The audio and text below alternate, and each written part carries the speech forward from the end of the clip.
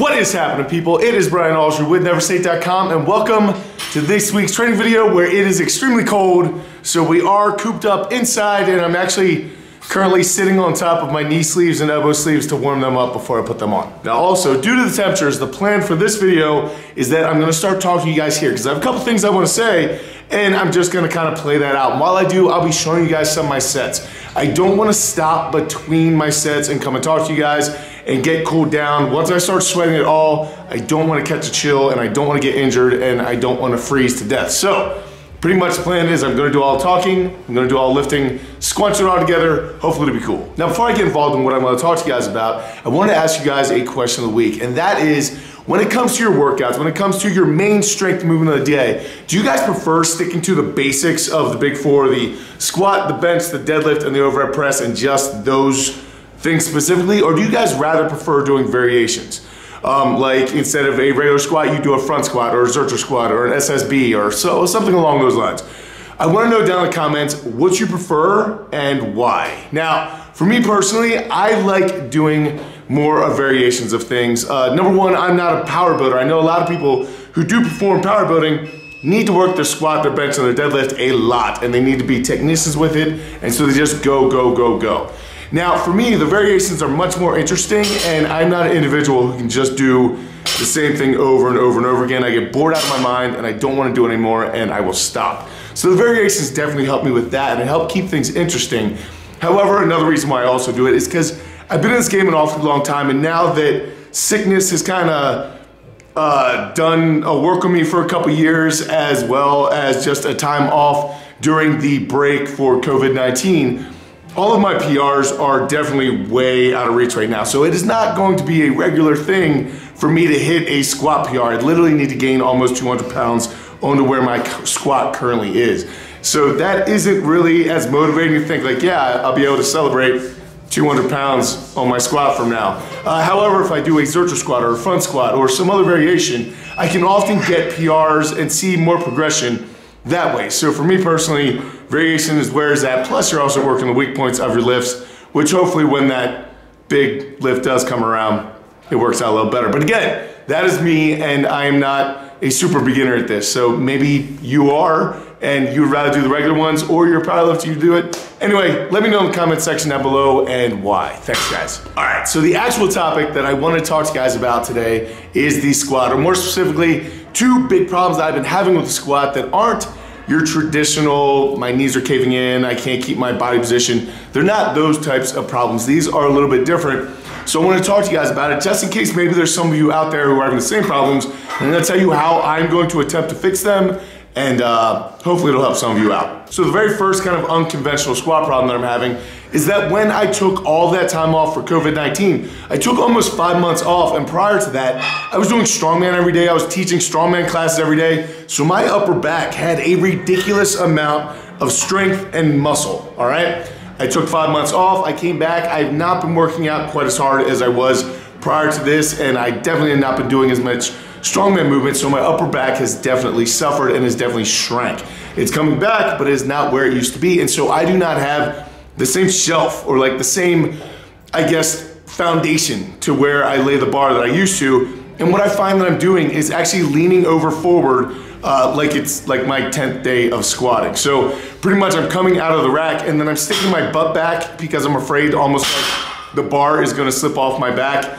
And that is not allowing me to set up the way that I do. If you guys have watched my videos for any amount of time, you will know that I lock that bar into my back, and then the last thing I do before I start my descent is flex my butt super hard to bring my hips underneath the bar, and then the first movement for the descent is actually pushing my knees out.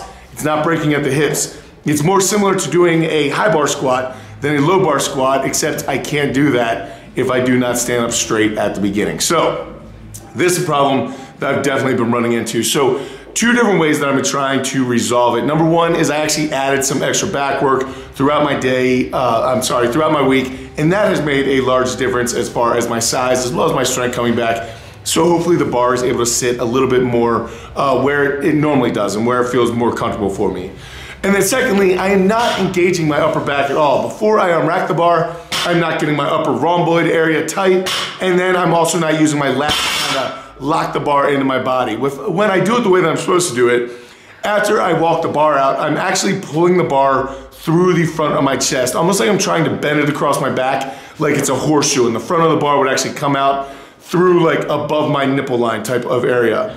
That's gonna engage my lats a lot more and actually meld the bar to my body, as well as keep my elbows pointed more downward instead of backwards, because your elbow position is going to very much control where your head position goes, and it can become a mess if everything's pointing backwards. You want it pointing down and locked in. So that's definitely the first squat problem that I've been having, that hopefully with a little bit of these fixes, it will get better. And I haven't done the squats yet, so hopefully they look a little better today. And the second unconventional problem that I've been having with squats is that they just feel heavy. I have zero confidence right now because the bar feels like junk on my back. And the reason why is because I haven't spent enough time with heavy junk on my back that I don't have a tolerance for it right now. So much like if you jump into cold water, you have that shock and your body starts sending off all types of like emergency warning signals. Same thing is happening to me right now on the squat. So I put like 455 on my back, which, no offense to anyone who isn't squatting 455, we're talking about my problems here, people. We're talking about my problems. When I put something like 455 on my back, right now it feels extremely heavy, which didn't used to be the case. My best squat of all time is right around 750 pounds. So right now, 450 feeling heavy definitely messes my head a little bit. And if you don't have that confidence on the squat, then you almost limp into your descent, and if you do that, you don't hold nearly as tight or the position, and you don't have the confidence to hit depth and explode out of that hole. So pretty much to try to change that, I just need to start squatting heavier things more often, and just kind of build a tolerance to my body feeling those weights. So it's gotten substantially better, I'm not gonna lie to you guys. Right after pandemic, when I took the big break, I was absolutely shocked at how weak and just 315 literally felt the way 600 pounds used to feel. Now, 600 pounds definitely feels completely unreasonable, but it's within the light of the tunnel, I guess. I had no idea what that meant. Anyway, guys, I want to talk to you about this because sometimes it's a technique issue. Sometimes it's a breathing and bracing issue. Sometimes it's a programming issue. It can be a lot of things that are normal. However, I've been trying to work all those problems out, and this squat hasn't really been improving as much as I would like it to. So basically, I kind of broke it down in my head of what am I doing differently now than I was before. And it's definitely the positioning at the beginning, and then the confidence that I have in the descent and everything else. So I told you guys how I'm gonna try to fix it, but if you guys are struggling with anything kind of remotely close to this, remember, sometimes unconventional problems take unconventional solutions. So start thinking outside the box and try different things, and maybe it will work for you. So guys, I really, really do appreciate absolutely everything you guys do, and I would really appreciate if you guys left down in the comment section down below the answer to the question week, which is, when it comes to your main strength movement of the day, do you guys prefer more often to just do the basic stuff? The basic squat, bench, deadlift, overhead press, or do you guys like more variation? Do you like doing push press and split jerk and Z presses for your overhead press? Just let me know. Let me know what you like to do and let me know why, because I'm trying to come up with some new programming stuff, people, and you guys are the reason why I write my programming, and you guys are the reason why I'm able to do this. So I want to know what you guys want so I can kind of push things towards what you guys are looking for. So I do thank you guys so much for absolutely everything you're doing. Thank you guys for all the support after the last video and just everything. And I will catch you guys later in the week. Until I do, go out something amazing with lives. Keep working hard, people. Be nice to each other. I really hope these squats go well. See ya. All right, postscript. So 605 for a pulse rep is a great success. I feel really, really good about that. That's just about exactly where I expected to be, but I am beyond happy to be back in the 600s. Now, as you guys can probably tell, my back angle has gotten better than it was in previous videos, but it still has a lot to be desired, so I'm gonna continue working on those things that I talked about earlier, and I would encourage each and every single one of you to not only look at the traditional solutions to your problems, right?